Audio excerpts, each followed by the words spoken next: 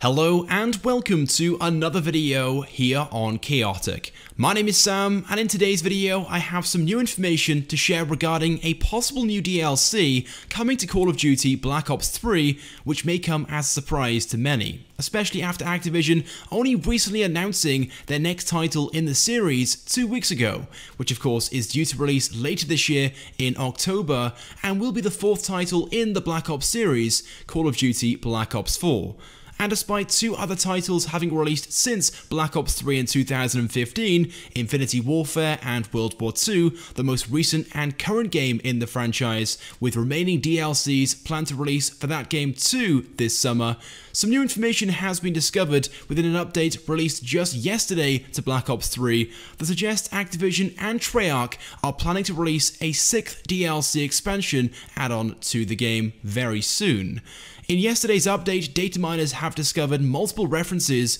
to a new DLC, which is directly referenced to as DLC 6 in the coding. Now, it's worth noting that the strings localize to the codename MPHD, which stands for Multiplayer High Definition, which essentially suggests this DLC may focus mostly, if not solely, on multiplayer and may not include or add any new content to the Zombies mode. This though isn't definite or a confirmation. After all, this is a leak and isn't something that Treyarch or Activision have confirmed themselves as of yet, but last year when the studio released DLC 5, the Zombie Chronicles DLC, which added a number of remastered maps from previous Call of Duty zombie titles, the codename for that update was localized to ZMHD, Zombies Mode High Definition, and this DLC only saw the addition of zombie map content and didn't contain any multiplayer additions. So take this as you will, but given what we know already, it's certainly very possible that this suggested leaked DLC